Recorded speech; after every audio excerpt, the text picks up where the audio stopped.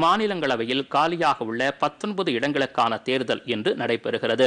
மாநிலங்களவையில் 8 மாநிலங்களைச் சேர்ந்த 19 உறுப்பினர்களின் இடங்கள் காலியாக உள்ளன.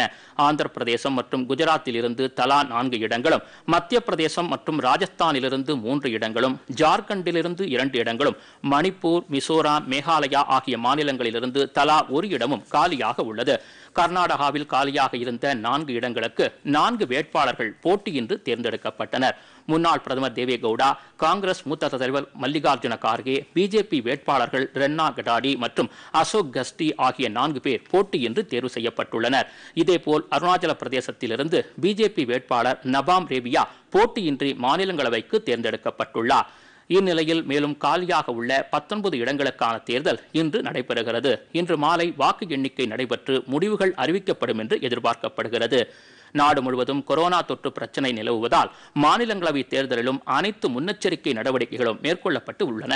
வாக்களிக்கும் சட்டமன்ற உறுப்பினர்கள் அனைவருக்கும் உடல் வெப்பநிலை பரிசோதனை, முகக்கவசம், சமூக இடைவெளி கடைபிடித்தல் ஆகியவை கண்டிப்பாக பின்பற்றப்படும் என்று தேர்தல் ஆணையம் தெரிவித்துள்ளது.